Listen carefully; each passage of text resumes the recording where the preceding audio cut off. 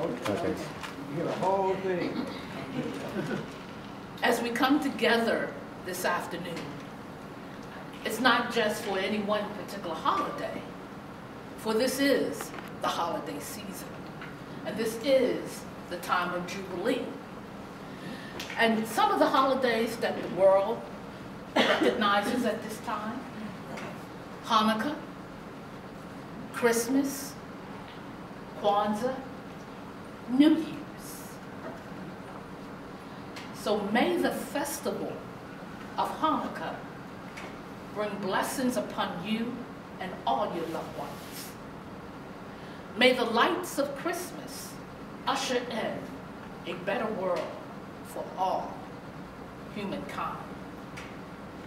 May love and peace fill your home and hearts at Kwanzaa.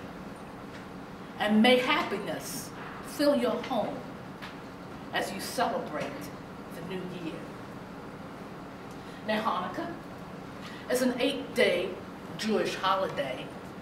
And when you listen to many of our Jewish brethren, they say it's really not a major holiday. It's just really known because it's close to Christmas. And even in fact, some people combine the two holidays. In 168 AD,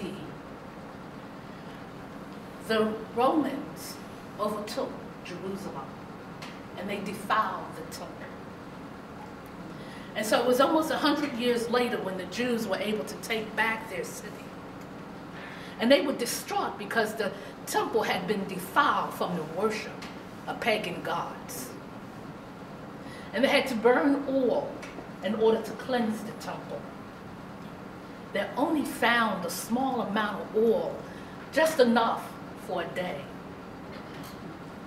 But they put it in the manure and lit it. And a miracle beyond miracles, it lasted for the full 8 days requested. So may the miracle of Hanukkah bring blessings to you. Many Christians throughout the world celebrate Christmas. And they celebrate it as the birth date of Jesus Christ, the one whose teachings are the foundation of Christianity. Jesus, it is believed, was conceived by the Holy Spirit, born of a virgin.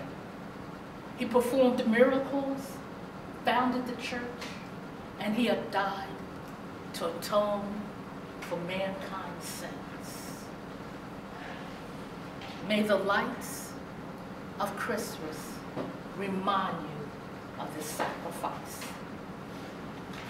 Kwanzaa is a holiday that began in the late 1990s.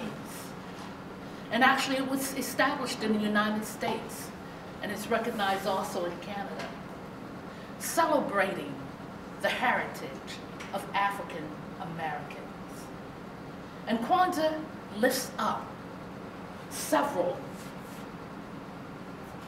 traits and values, such as unity, self-determination, collective work, responsibility, cooperative economics, purpose, creativity, and faith.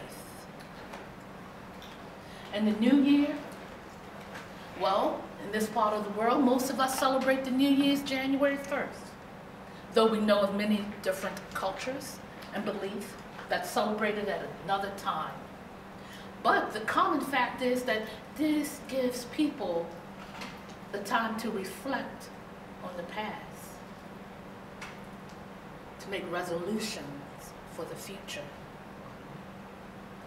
So therefore, we as Toastmasters appreciate the opportunity of coming together and celebrating the different holidays of the world and the culture, to reflect on the new, reflect on the old, so that we can better the potential of the new.